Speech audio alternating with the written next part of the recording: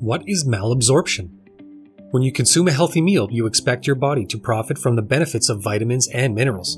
But a condition called malabsorption syndrome means that your body is unable to assimilate many nutrients from the foods you eat.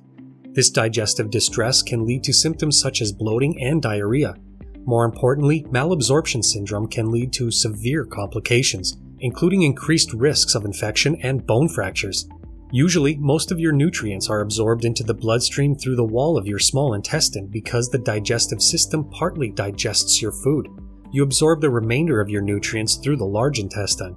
Your blood then transports nutrients such as calcium or protein to the bones, muscles, and organs. You can flush the rest through the rectum when you go to the bathroom. Many medical conditions can interfere with this process. Infection from bacteria, viruses, or parasites can damage the intestinal wall and prevent digested materials from reaching them. Then you lose these nutrients in the stool when you go to the toilet. Some other causes of malabsorption include cystic fibrosis, other diseases affecting the pancreas, lactose intolerance or other enzyme-related disorders, and intestinal disorders such as celiac disease, when protein from wheat, barley, and rye activates the immune system to attack your body.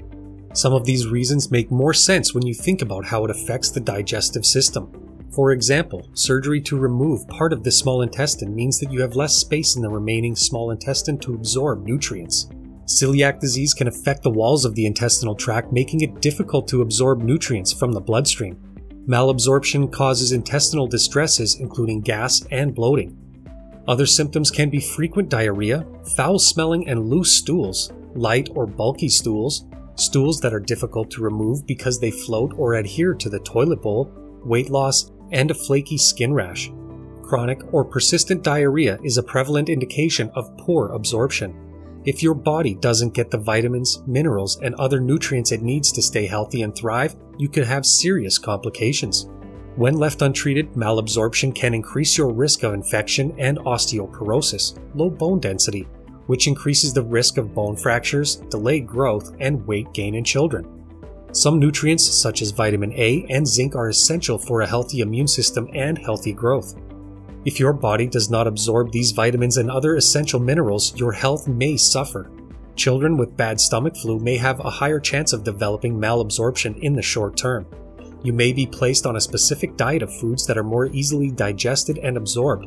You can also receive supplements to replace poorly absorbed nutrients.